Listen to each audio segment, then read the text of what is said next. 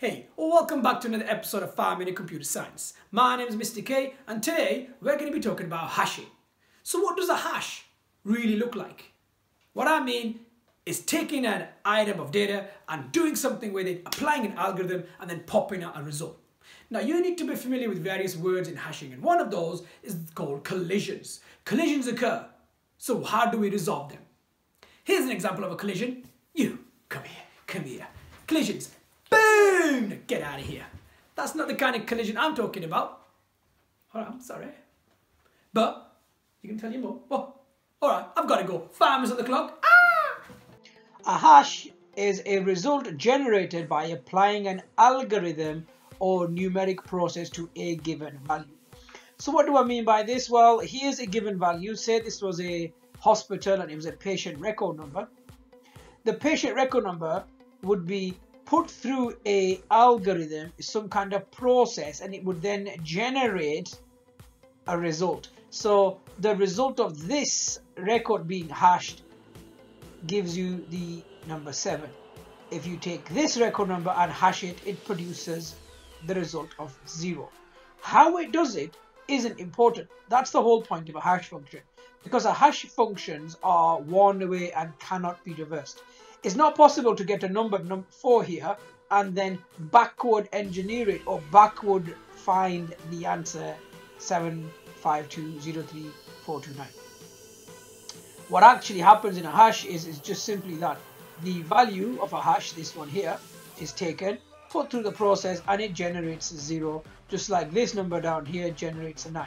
So let's have a look at how this actually works. Well, in this instance, for your understanding, the hash function that's been used is called mod or modulo, and we're going to be using the modulo 11 hashing function.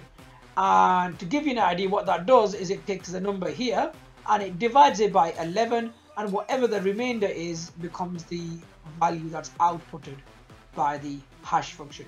So that value there divided by 11 would give you a remainder of 7. This value divided by 11 would give you a remainder of 0. That's the hash function we're going to be applying, but of course it's impossible to find it backwards because there's lots of numbers that are divided by 11 that give you the result of 4. So why is it important in computer science, and how do we use it in computer science? Well, a couple of things for you to bear in mind. Okay, a hash table is a type of data structure, so it's an array, but basically it allows you to very quickly search for an item in a large array rather than doing some kind of sequential search where you're going through each item at a time. So let's see it in action, and then all of this will make complete sense to you. So imagine a hospital has patient records with the following patient record numbers. Okay, we will use the modulo 11 calculation to work out the hash value, which is over here, and I've already explained how modulus 11 works. Alright, so let's have a look at an example. Here's a 2D array. We have the index values on the left hand side and then the actual values where we want to put the records here. Now you'll notice that each slot is currently empty and it will eventually hold the record number of the patient in there, but currently it's empty, and where we place each record will be based on the hash value that's created. So let's see this in action. Adding to the hash table. Let's take this record number here and apply the modulus 11 hash. What it does is it produces the result of 7. So that number there, let's say, divided by 11 gives you the remainder of 7. And therefore, this record number is stored in index 7. Because the hash value was 7, the hash value 7 tells us that we need to store the value in index 7. And so you'll notice that this record has now been stored here. In the same way, this value here going through modulus 11 produces the index of 0 or the hash value of 0, and therefore this value here 1003747, that one there is stored here. In the same way, this particular record after it's gone through the modulus 11 system produces a result of 9, and the 9 is over here and it's stored in slot number 9. So basically, whatever the result of the hash value is, it is used as the index to where the data is stored. Look, collisions do occur, and that's not a problem. collisions are good. The collisions tell you that your hash function is working properly. And of course, we need to just handle collisions. And we do that by using something called linear probing. And this is how a collision works. Alright, so let's have a look at an example.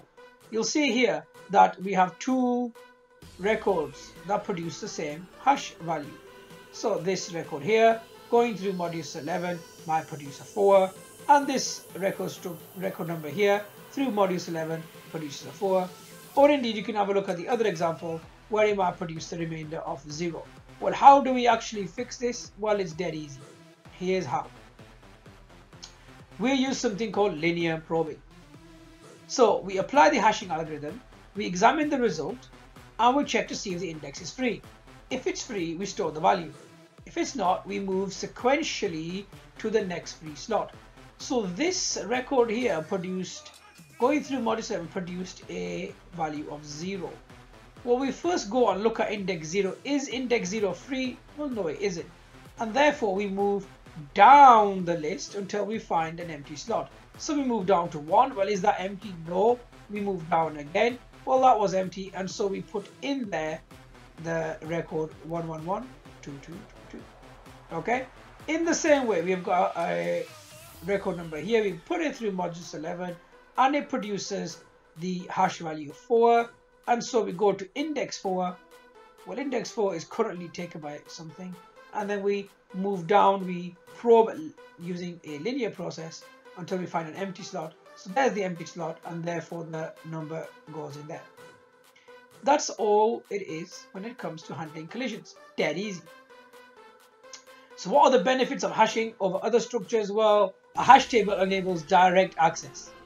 And what that means is, if you need to find a value, you can normally put it through the modulus 11 system, find the index, and then go straight to it. Imagine an array that has 1,000,000 slots. Well, you don't want to probe each one at a time until you find a record. It's far easier to hash the record, find the hash value, and then go straight to the memory location where you think it might be stored. I'm going to leave you with this. Thank you for watching 5 Minute Computer Science.